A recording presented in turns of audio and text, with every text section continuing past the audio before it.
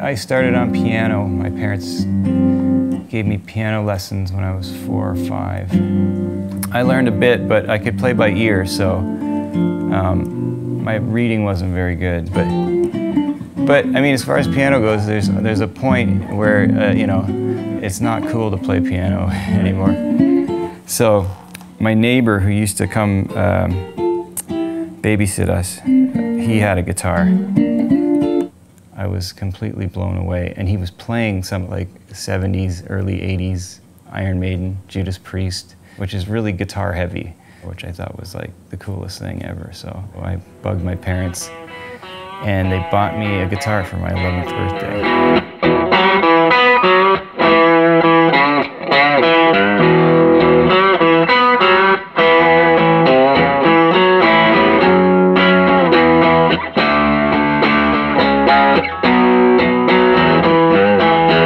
Then I got hip to power chords. That was fun to play. And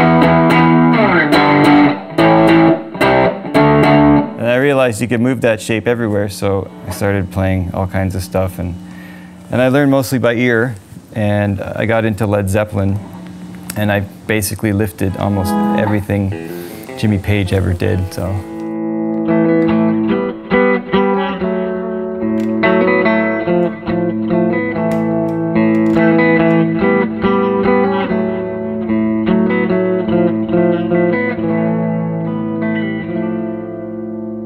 It was a lot of like guitar-oriented music, like nothing really that current until the 90s when guitar was actually cool again. Guitar was a sport in the 80s, right? It was like who played the fastest and who had the best hair. And I was still listening to stuff from the 70s in the 80s, and then Nirvana came out, and that was like, oh shit, this is awesome.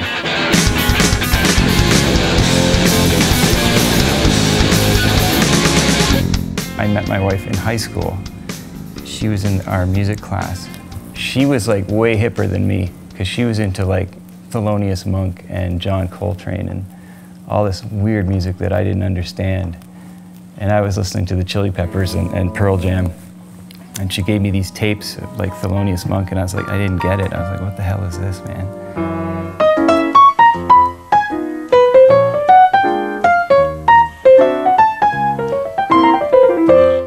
And then I heard Oscar Peterson, and that's what kind of made me get into jazz a bit. So I heard an Oscar thing on the radio, and I was totally blown away. And I went out and bought the album. And then my teacher, I just said, look, man, I want to learn to play some jazz because this is awesome stuff. I got into that, and then I thought I was fascinated by the improvisation of it and how, you know, it seemed like these guys could make something out of nothing. So I thought, yeah, that's what I want to play. So.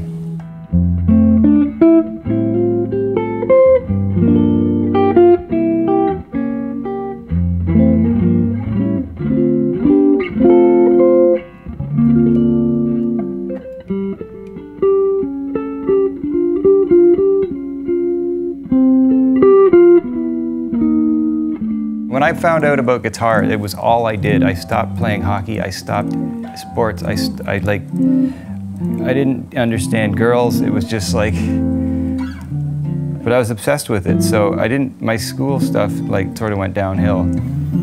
And I went to the guidance counselor, who's my friend's mom actually. And she said, so what do you want to do after high school? And I said, university? And she said, not with these marks. And I said, okay. How about college for music? She said, perfect. My son's going there. I got accepted to Humber, but I ended up going to Mohawk. I'm not sure why. And then that was awesome because all I did was play and listen to and talk about jazz for 3 years, like there was nothing else.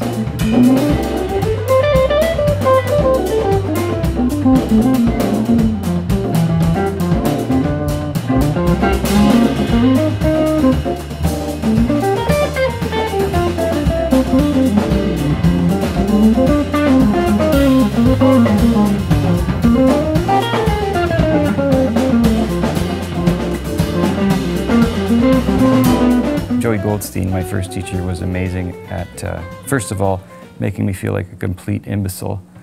On my first lesson, I thought I should quit and become an accountant. But second of all, like showing me just the nuts and bolts, like just like simple meat and potatoes things, the inside of these chord changes, which I've never thought of before. These are very intimidating changes sometimes.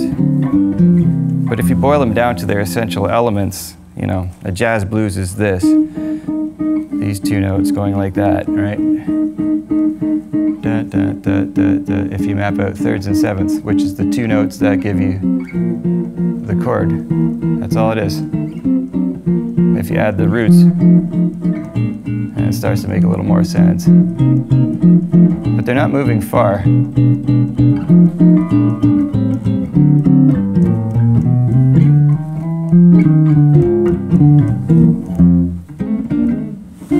That kind of stuff. Cool.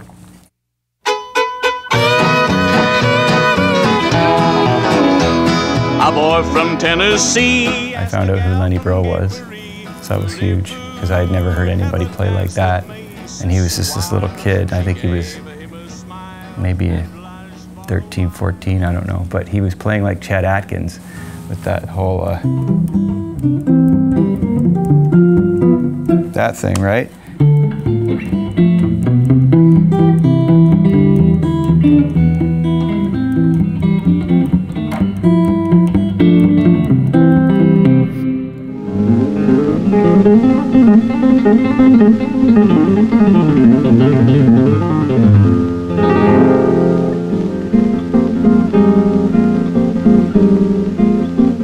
So he was like a sort of a child prodigy at, you know, that sort of thing. And then he got into jazz, so he started to apply that thing, that technique to jazz playing.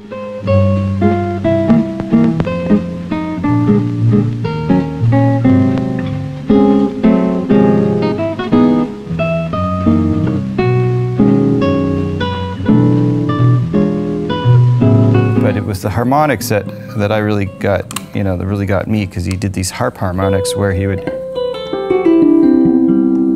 combine natural notes with these harmonics on the guitar and create these really beautiful sounds.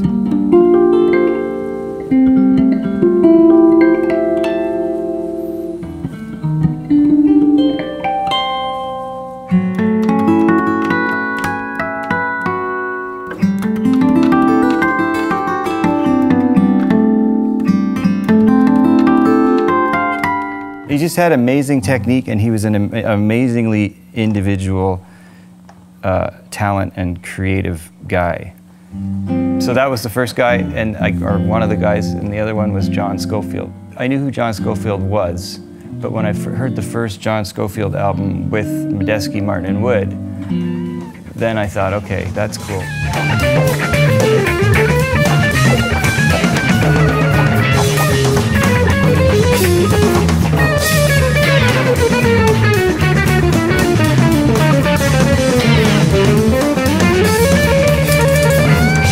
That's where I'm kind of coming from. It's like, I love jazz, but I grew up listening to rock, and I love funk music. And this had all of it, you know? He was like the guy that said, hey, it's okay to like show your roots, right? Because up until then I've been told, you can't play that lick on this tune because that's whatever. And he was doing it. He was like putting all these things together, and he still had his own sound, which is awesome.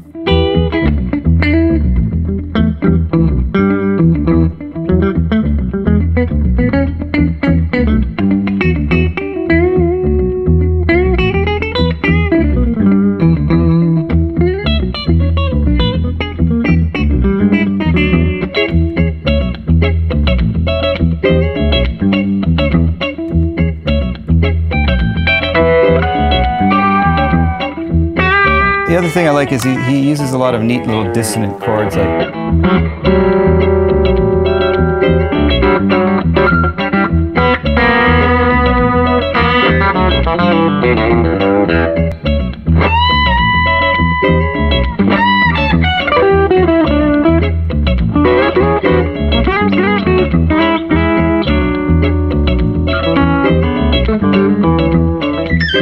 He used to use this sound a lot, sound like a Leslie, So you had a chorus pedal dialed as, as fast as it could go.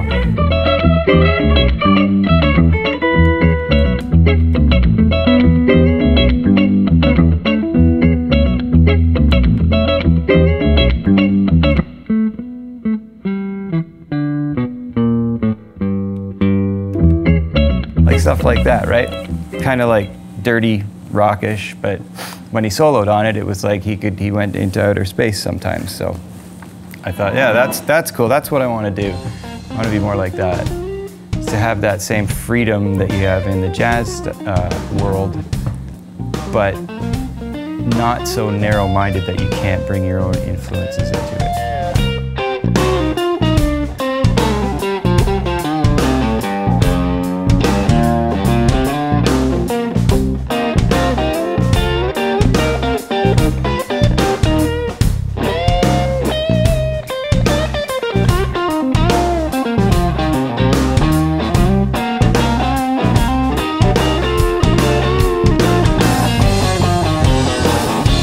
Who else? Bill Frisell, Pat Metheny.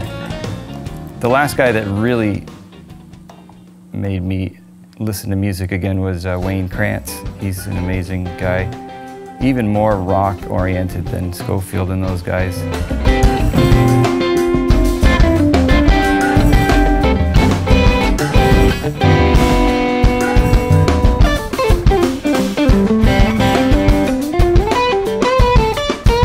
Songs were all based on like 8-bar phrases and cues, right? They would just cue each other to the next section. They had tempo changes which were never outlined as far as beats per minute. It would be like Wayne wanted a new tempo, so before the end of that section he'd just say down.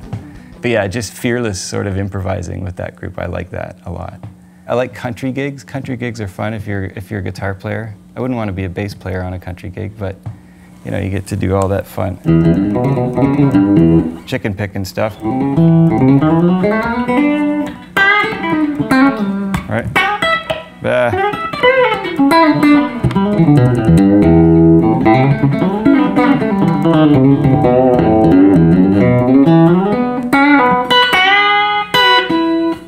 Try and pretend you're a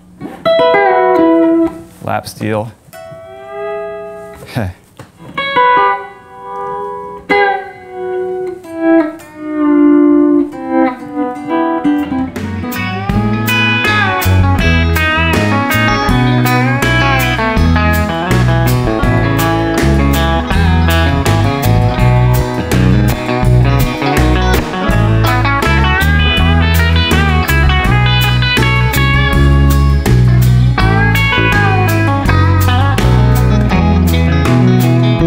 I used to love Kiss when I was a kid.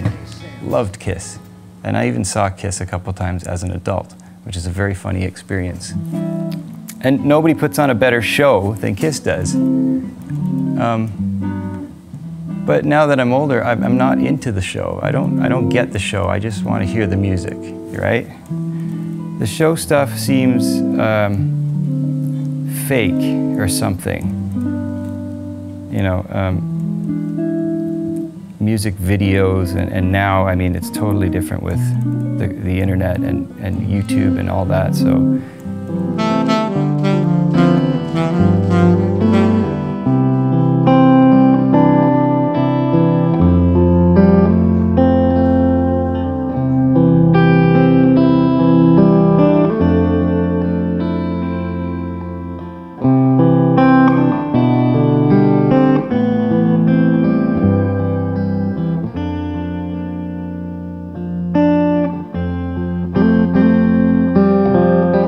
There was a good quote I used to have posted on my wall by Elvin Jones that said something about honesty is what makes music good. The style of music has little to do with it, he said. It's honesty that makes it beautiful. So I think anything that's done honestly can be effective or affect the listener, right? Even if you don't understand or don't even like the music, if it's done honestly, people will tend to at least acknowledge it.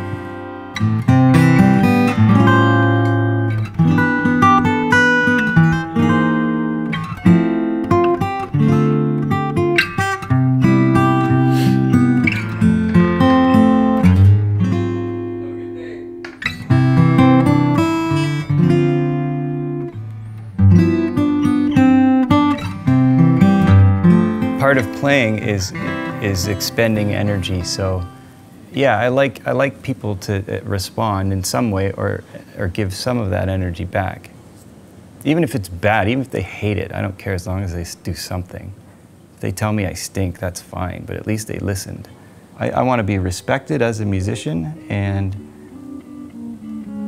I'd like to think that sometimes when I play, it can help people. It can affect them in a positive way.